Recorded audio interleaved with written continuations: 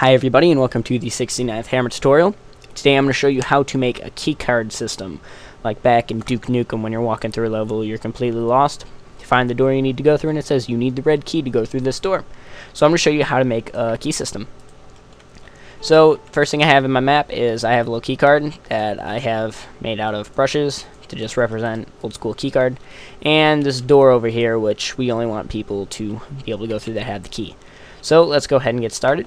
The first thing that you're going to want to do is get your tools trigger brush and create a trigger over the area where the player will receive the key.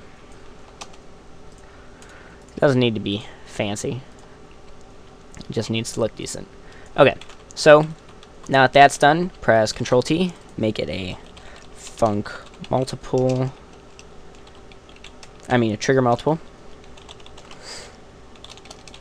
You can do func once as well, it doesn't really matter.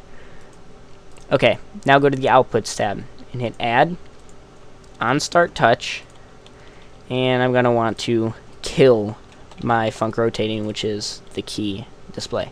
And now we're actually going to name the player.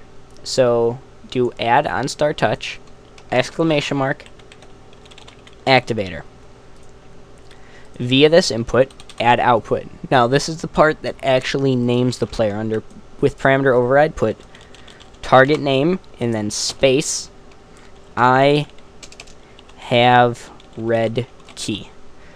And you just want to fire once on all of these. Okay, now the player has actually just been named. It won't change their name in game, but to all the entities in the map, he is now named I have red key. So after he's picked that up, you can parent something to him instead of having them pick up a weapon and having something following them. You can actually name them and have something follow them. They'll never lose it then if they drop a weapon. Next thing we're going to want to do is create a filter activator name. And then you want to copy the name that you gave him. So I have red key. You want to put this into filter name. Apply OK. And then under name for this, you want it to be filter I have key red. Then you want to allow entities that match the criteria. And we're also going to do a little HUD hint here to show players what they have. So copy this and then make it I need red key. And then disallow entities that match the criteria. So now we're going to want to go over to our door and create another trigger multiple, which is going to act as the door opener. Just Control T, trigger multiple. You want to set its filter name to I have red key. Add on Start Touch. Door, open, copy, paste. On end touch, door, close.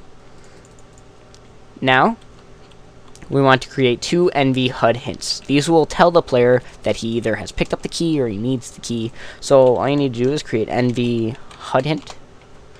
And then you want to do hint I have the key. And then under hint text localized, all you want to do is put you have picked up the red key. And then put that somewhere, and then you want to copy and paste it again, and then hint I need the key. And then you need to put you need the red key to access this door. Apply OK. And now under our trigger that gives the player the key, you want to add on Start Touch. I have the key. Show HUD hint. Fire only once. Yes. Now you want to create a second trigger multiple over by the door. So you can just copy that and move it back. And this one is going to be the one that tells them that they need the key. So you need to change the filter to I need the key. And under outputs, you want to remove the ones that open the door. Click add on start touch. I need the key. Show HUD hint. Now the HUD hints will disappear after a little while, but you can force them to disappear with the hide hint. So I'm just going to do that. I'm going to do on end touch, I need the key, hide hint after 1 second of leaving the brush. And then you can do that. And this one will just dissipate over time. Okay, so what I have just learned is, from a small test run, is that it does not rename you at the start of a new round. So you're going to want to create a trigger multiple. Filter name, I have the red key. You only want this to apply to the people with the key. You want its name to be key name reset.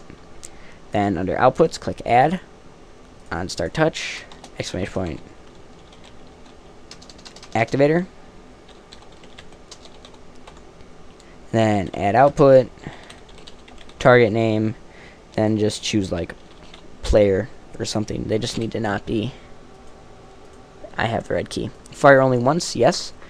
And now you need to add a logic auto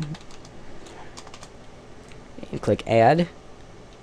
On map spawn, you want to disable this entity after about 2 seconds, or just after time, after they've been able to be renamed. Because the problem is that you walk through this after you've picked up the key because it hasn't triggered yet. So it'll rename you back to player, and then you can't get the key because the key is a one-time only thing. So once you've been renamed, you cannot get the key. So all the logic auto does is disable it so it doesn't rename you after you've picked up the key. So I'm going to compile this, and then I will see you in Counter-Strike. Okay, so here I am in Counter-Strike. Walk onto this. It'll say you need the red key to access this door. It'll display right above your cache. So go pick up the red key. It'll get rid of that and it'll say you have picked up the red key. Come over here now. Go access this because we are a proud owner of a red key. Now, kill myself. And walk over the door. Says you need the red key to access this door again. Now, if I didn't put that trigger to rename me at round spawn, I would still be able to access that door, which isn't good. So you go pick up the red key again. Come on over here, and there we go. You have picked up the red key, and we can access the door. So I hope this tutorial helped you create a working, perfect, flawless key system. Thanks for watching, and don't forget to subscribe.